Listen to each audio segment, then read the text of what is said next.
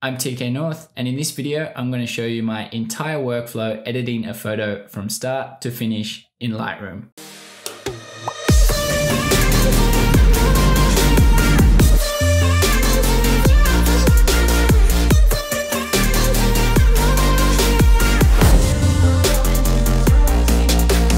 What is up, YouTube? I'm photographer Tim Northy, or TKNORTH. Thanks so much for coming through to my YouTube channel. Today's video is all about editing in Lightroom. So the idea of this video is to show you my workflow in Lightroom, see how I achieve different effects using different panels in Lightroom, and edit a photo from start to finish. Now, I do all my photo editing in Lightroom with the occasional little tweak in Photoshop, which I'll also be doing today.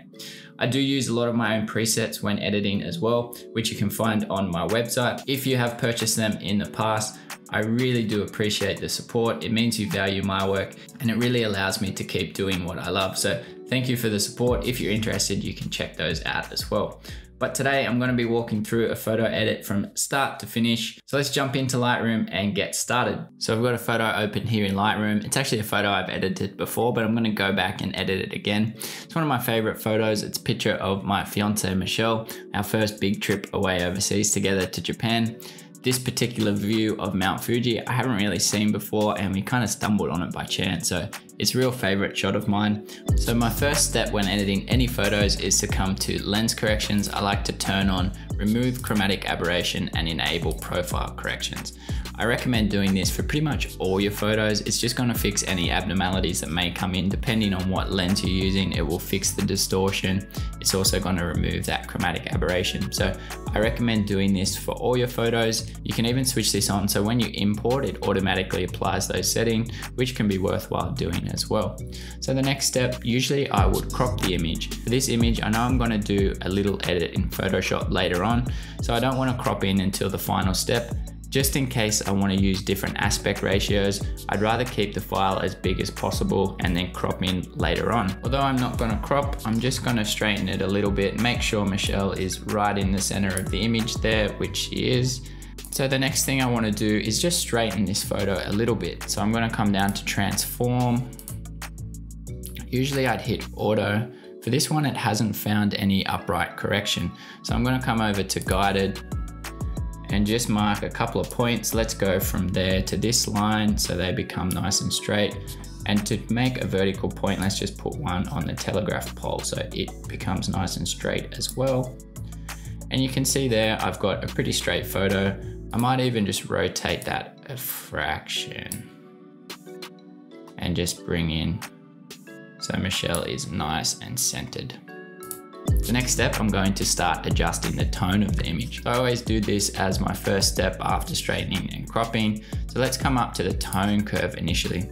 Actually, for this one, I'm just going to play with the highlights a little bit in the basics panel just to get back my sky, and then come down to the tone curve. So if you're unfamiliar with the tone curve, my last video I explained in a lot more detail how to use the tone curve, how to get the most out of the tone curve, and why you should be editing using the tone curve because it is such a powerful tool. For this, I'm going to go through quite quickly though, so make sure you check out the video if you don't quite understand or follow what I'm doing here. The first step, I'm going to put 3 points on my curve, one for shadows, midtones, and one for the highlights. I'm just going to tweak those a little bit, so I'll bring up my highlights a tiny bit. Those midtones, I'm just going to bring up a little bit as well. Shadows, I'm just going to darken a tiny bit. Bring up to create a very slight fade at the end of the tone curve there. And maybe do the same on the opposite end for those highlights. So just a little bit. The next thing I want to do is come down to my blue curve. Again, I'm just going to put 3 points on the curve and slightly adjust the blue in the shadows and the midtones. So the shadows is down here. I can add in a little bit of yellow or add in a little bit of blue. I'm just going to add in a tiny bit of yellow to the shadows there. And maybe add in a tiny bit of blue to my highlights. So I turn that off, you can just see those slight adjustments that I've made with the tone curve there. So the next step, come back to our basic panel and start playing around a bit more with the tone of the image. So I'm going to increase the shadows a little bit just to get back a little bit more detail in Michelle there, also in those trees. And I'm going to bring down those whites a little bit, just a fraction, maybe bring those shadows up a tiny bit more. And I'm just going to darken the blacks a little bit, about there. I'm still losing a little bit of detail here. So again, let's just bump up those shadows a tiny bit more. Tiny bit of contrast I also want to add in, so let's just drag that across a fraction. I don't want to add too much. I'm going to leave clarity, dehaze and texture for the moment because I'm going to use a radial filter later on to play around with that. So let's just leave that there for the moment. The next thing I want to do is play around with my split tones. So split tones, usually I will be pretty consistent with this. To the highlights, I'm going to add kind of a yellowy orange. Always hit Option or Alt when you're doing this, just so you can see which color you're adding in as you slide. And then I'm just going to increase that a very tiny bit. So let's just go maybe 8 on this one. Shadows, I'm going to add in a little bit of aqua or blue. So let's go about 200, 205 will do. And again, I'm just going to bring that up a real tiny bit.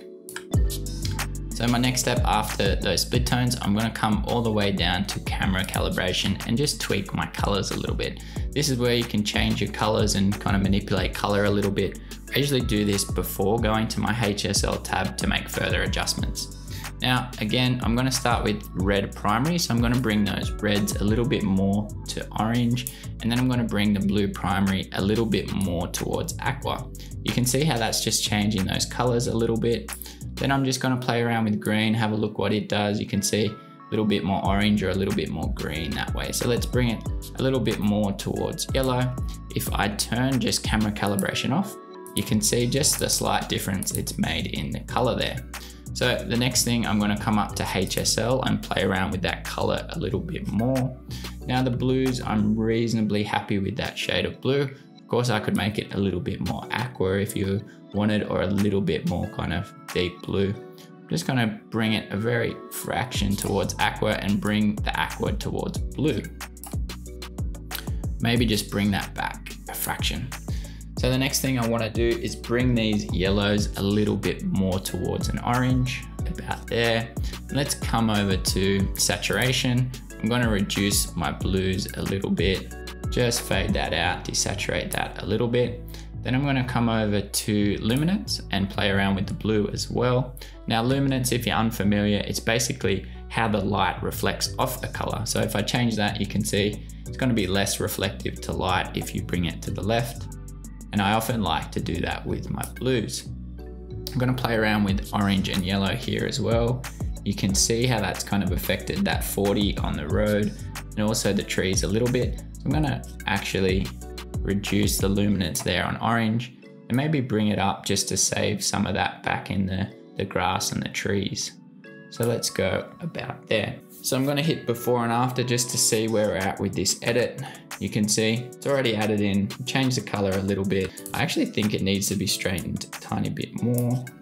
I think that is probably more accurate. Yep, I'm pretty happy with that. So the next step, I'm going to add in a couple of radial filters before I play around with a few other things. So let's add in one around Michelle there. This one is going to try and draw a bit more attention to the subject. So I'm going to bring clarity up. I'm going to bring my whites up, reduce the contrast a little bit, just make that a little bit smaller so it's a little bit less obvious. And then I'm just going to use my brush and erase parts of that radial filter around the outside. So if I turn on show selected mask overlay, I can see a little bit more what I'm actually erasing there on the road. This just means it's mostly going to be affecting Michelle rather than the area around her. So you can see if I really crank that up, it's not affecting the road as much. So the second thing I want to do is add a bigger radial filter around Michelle. This is to create a little bit of a vignette rather than create one around the edge of the border. By using a radial filter, you can kind of select the area you're creating that vignette. So make sure this box is unticked. I want it to affect the area outside the circle.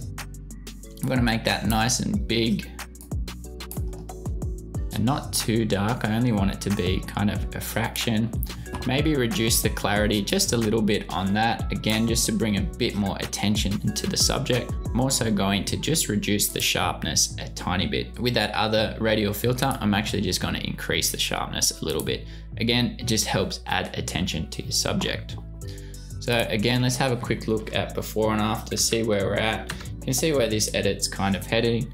Still losing a little bit of detail in the shadows there, so let's just bump that up a tiny bit more.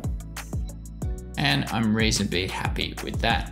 So the next step, I'm going to add another radial filter over to this area. There's already a bit of natural light there. You can see where the shadows are falling. So I'm really going to increase that and make it look like the sun's really bright over in this area of the image. Let's grab another radial filter, nice and big this time. Place it there. I'm going to increase the exposure on this one.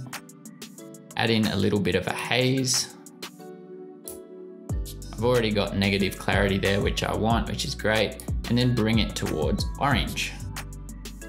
Just going to do that maybe to about there. And just drag that over so it's nice and big. Maybe reduce my exposure a little bit.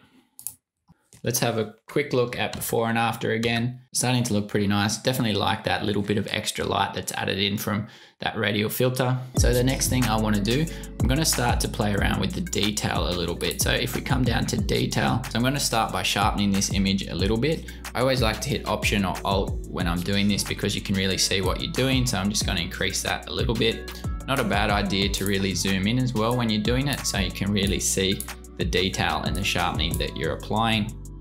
So let's just go up to about 50 there. So it's really useful to use this masking slider because it's only going to sharpen areas of the photo that you want to sharpen. So again, I'm going to hit Option and just slide across until I'm happy with that, which for this one is probably about there. I don't want to sharpen too much of detail around the road. It's mostly on Michelle there, which is good. So add in maybe a little bit more detail as well. And I'm pretty happy with that. So let's zoom back out. Now, noise reduction, there was a little bit of noise when I zoomed in there. So let's just bring that up a fraction, maybe to about 10, happy with that. Detail, I'm just gonna bring up a tiny bit, contrast up a tiny bit. Color, I'm just gonna make sure there's no kind of colors where there shouldn't be. So usually I bring that up to about 40. Even a little bit less is fine. So let's go about there. A little bit more detail and a little bit more smoothness. Now I've gone through this quite quickly because these are settings that I usually use for most of my photos. Obviously some you will need to play around with a bit more, but that's a pretty standard adjustment for sharpening and noise reduction when I'm editing. So pretty much finished with the edit here in Lightroom. The next step is I want to open it up in Photoshop, remove this car here, and maybe remove some of this detail on the road. So let's jump into Photoshop and get started. So I've got my photo open here in Photoshop. The first thing I want to do is zoom in and get rid of this car here. Now, lucky for us, as soon as we stopped here and got this nice shot, this couple decided to park in the background and take some photos of their own, which is always the way when you find a nice spot. So first step to remove the car, I'm just going to draw around that very quickly. So let's use the polygonal lasso. So quickly, I'm just going to draw around the car, make sure my feather's not too high. I've got it at 5 there. Quickly kind of draw around that. Don't have to be too precise. See my feather at 5. Then I'm going to right click, fill, content aware, and that's going to do its best to fill in that area, which has done a pretty good job already. I'm just going to fix up this line a little bit. To do that, I'm going to copy the line from this side. So again, I'm going to use the same tool and just copy that line all the way up through there. Then I'm going to right click and I'm going to layer via copy. That's so a bit of an amateur mistake here in Photoshop. It's always a good start to duplicate that base layer or your background layer, just in case you make any changes and you do want to come back to the original image. You've always got that background layer as a backup. I forgot on this one, which is not a good habit to get into. So let's go back to that layer that I've copied. I'm going to hit T to transform and I'm going to flip that horizontally. I'm then going to bring that over to this side and just line it up as best I can with that line. And then I'm just going to erase part of that. So just make sure it fits in nicely. Erase those bits of the trees. If I zoom back out, you've got a nice line there, and I've got rid of the car, which is great. So the next thing I want to do is get rid of some of these markings on the road, which are a little bit distracting.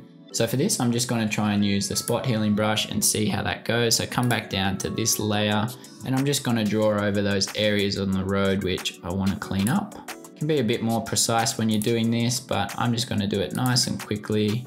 Get rid of some of those spots, and a little bit less distracting for your eye. So this is a handy tool. It doesn't always work well like you see just there, but in most cases it will work reasonably well. So you can always just try again and move it slightly, and it might do a better job. You could also use your clone stamp for this. Now for this area here, I might just use the clone stamp.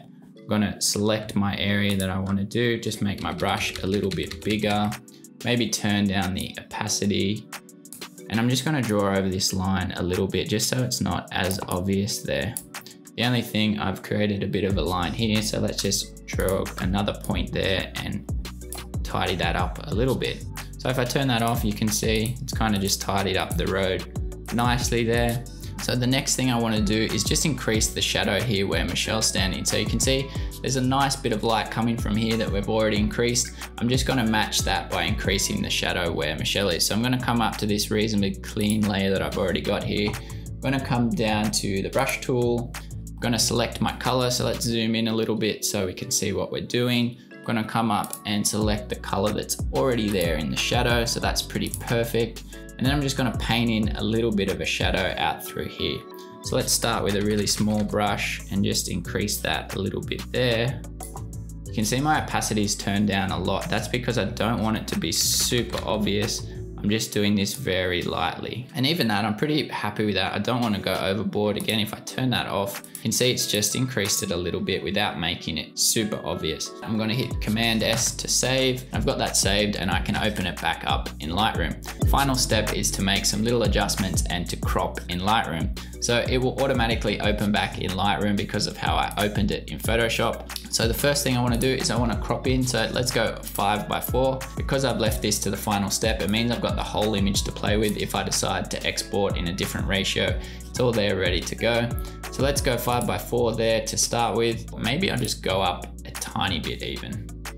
Let's go to about there, just so Fuji kind of stands out in the center of the image. Now, the next thing I want to do, I still like this little bit of light, but let's increase it a little bit more. I'm going to go pretty heavy on this edit, which may not be to everyone's cup of tea, but I am quite a heavy editor. This one, I'm just going to increase that a little bit more. Make sure that's not too bright. And here you can see the completed before and after with all those edits in Lightroom, Photoshop, and then back in Lightroom. So there you have it. That's my entire workflow from start to finish, editing in Lightroom and a little bit in Photoshop. Hope you did find this video useful. Remember to give it a good old thumbs up if you did get some value out of it. And remember to subscribe so you can check out my other content as well. For now, thanks so much for watching. I'm TKNORTH. Hope to see you guys here very soon. Bye for now. Damn, no coffee.